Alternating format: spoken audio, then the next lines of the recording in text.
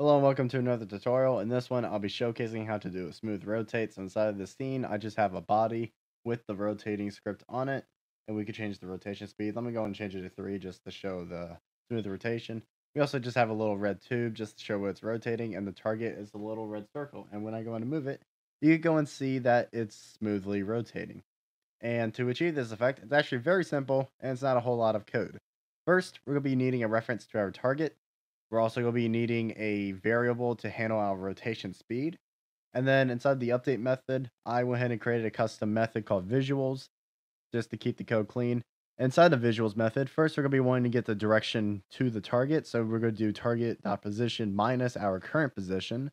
Then we're going to be go ahead and getting the interpolate values or the smooth values to rotate from our current rotation to the desired rotation. So all this means is we'll start off our current rotation and we're going to be looking for our desired rotation. And based on our rotation speed times time to delta time, so it's consistent with all frame rates, it'll interpolate those values smoothly automatically for you.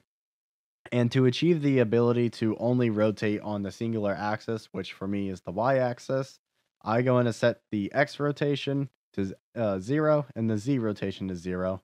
And then I finally apply those rotations to the rotation of the current object. And when I go back in and I go in and press play and play test it, you go in and see that it works. The rotation speed's at 30. If I go in and lower it to about like 3, then you can see it's significantly slower. Hopefully, this was helpful. This was something I wish I knew how to do when I was first starting out with some of my older projects. If you have any questions about this, feel free to comment them down below. If you have suggestions for future tutorials, I'll be taking them as well and considering them. Thank you for watching. Hopefully, this was helpful.